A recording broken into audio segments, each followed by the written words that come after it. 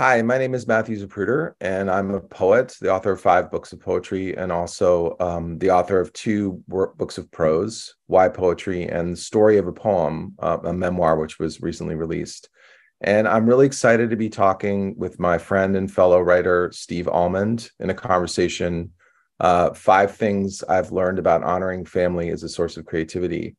There's so much here to talk about as a writer, as a parent, and as just a human being. I've always used family as a source of creativity and inspiration for me, in the beginning, more my family of origin. And over the past few books, my chosen family, my wife, Sarah, and my son, Simon, who's 8 years old. And the most recent 2 books, my book of prose, Story of a Poem, and this book of poetry, Father's Day, are particularly centered around the joys and challenges of raising a neurodivergent child.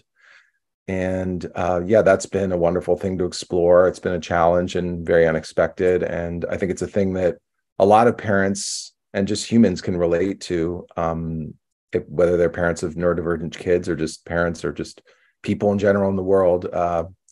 And so, yeah, I'm really excited to talk about this with Steve. And I know that we'll together and with you all, and I know we'll together be able to dig into the writing life, how we treat family as a source of material, the ethics and challenges and pleasures and benefits of doing that.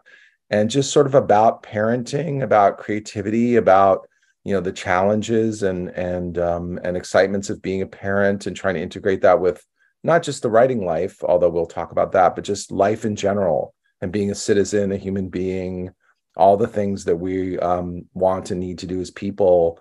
I know Steve thinks about that a lot. I do too. And I'm really excited to talk about it with him and with you all and get into everything. So I hope you'll join us, me, Matthew Zapruder, and Steve Almond, 5 things I've learned about honoring family as a source of creativity. So look forward to seeing you there.